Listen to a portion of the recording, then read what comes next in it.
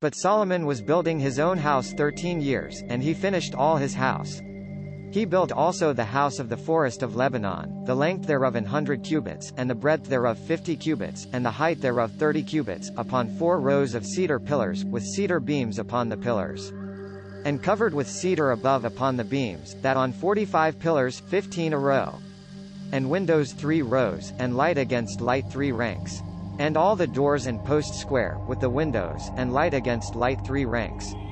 And he made a porch of pillars, the length thereof 50 cubits, and the breadth thereof 30 cubits, and the porch before them, and the pillars and the thick beam before them. Then he made a porch for the throne where he might judge, the porch of judgment, and covered with cedar from one side of the floor to the other. And his house where he dwelt another court within the porch, was of the like work.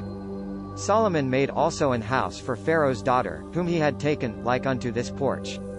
All these costly stones, according to the measures of hewed stones, sawed with saws, within and without, even from the foundation unto the coping, and on the outside toward the great court. And the foundation costly stones, even great stones, stones of 10 cubits, and stones of 8 cubits. And above costly stones, after the measures of hewed stones, and cedars. And the great court round about with 3 rows of hewed stones, and a row of cedar beams, both for the inner court of the house of the Lord, and for the porch of the house. And King Solomon sent and fetched Hiram out of Tyre, he a widow's son of the tribe of Naphtali, and his father a man of Tyre, a worker in brass, and he was filled with wisdom, and understanding, and cunning to work all works in brass. And he came to King Solomon, and wrought all his work.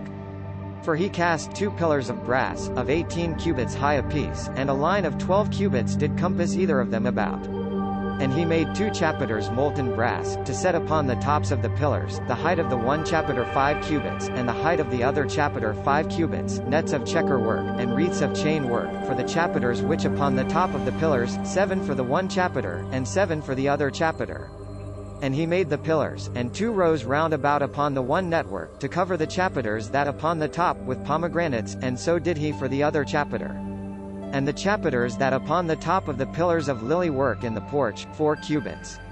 And the chapiters upon the 2 pillars also above, over against the belly which by the network, and the pomegranates 200 in rows round about upon the other chapiter.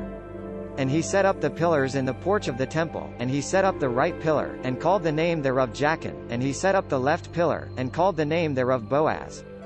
And upon the top of the pillars lily work, so was the work of the pillars finished. And he made a molten sea, 10 cubits from the one brim to the other, round all about, and his height 5 cubits, and a line of 30 cubits did compass it round about.